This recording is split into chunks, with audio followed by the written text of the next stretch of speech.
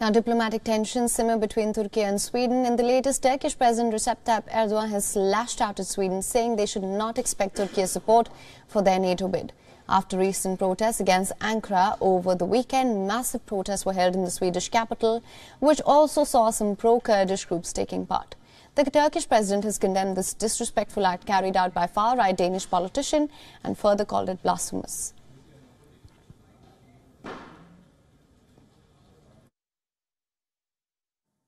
Kalkacaksın, senin güvenlik güçlerin, polisin vesaire, onların koruması altında bu ihaneti, bu edepsizliği, bu alçaklığı, bu adiliği, bu namussuzluğu yapacak, onların korumasıyla da orada, bak işte biz Müslümanlara ne yaptık diyecekler.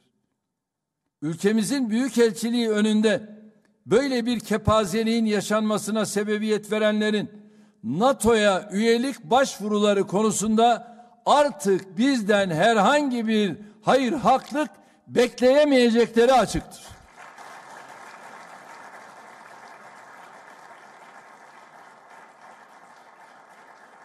Kusura bakmasınlar. Başta söyledik. Terör örgütlerine caddelerinizde, sokaklarınızda, her yerde cirit attıracaksınız. Ondan sonra da bizden NATO'ya girme konusunda destek bekleyeceksiniz. Yok böyle bir şey. Erdogan also criticized Sweden for pro-Kurdish protests where demonstrators waved flags of various Kurdish groups. This included the Kurdistan Workers' Party, also known as PKK. The PKK is considered a terrorist group in Turkey, the European Union and the United States, but its symbols are not banned in Sweden. Along with Ankara, Stockholm has also criticized the protest. On Saturday, Swedish Foreign Minister slammed the act. Tobias Billström has said that Sweden has a far-reaching freedom of expression, but it does not imply that the Swedish government or myself support the opinions expressed. Billström has also said that he will study Erdogan's comments and then speak about it. The United States has also reacted to the recent tensions between the countries. State Department spokesperson Ned Price has said that the US supports Finland and Sweden's NATO candidature, but clearly termed burning incident as deeply disrespectful.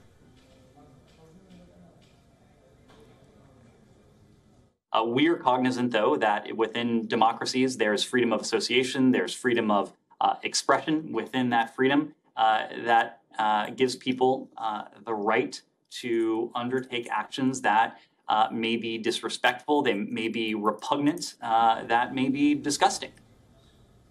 Sweden, along with Finland, applied to join NATO after Russia invaded Ukraine. With the recent protests, they've heightened tensions between Stockholm and Ankara. Erdogan has already set out a series of tough conditions for voting in favor of Sweden. The demands call on Stockholm to extradite dozens of mostly Kurdish suspects that Ankara either accuses of terrorism or of involvement in a failed 2016 coup.